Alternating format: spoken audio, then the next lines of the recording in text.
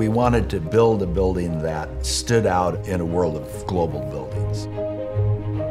What are all the things we could do to make this building a Los Angeles building? Couldn't be done anyplace else.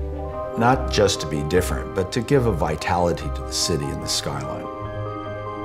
The great engineers that I love working with come up with ideas that we've never heard of before.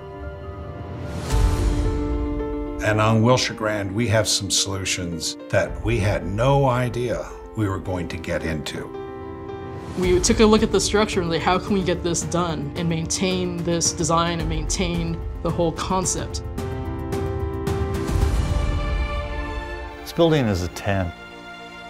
It's by far the most complicated building I've ever done.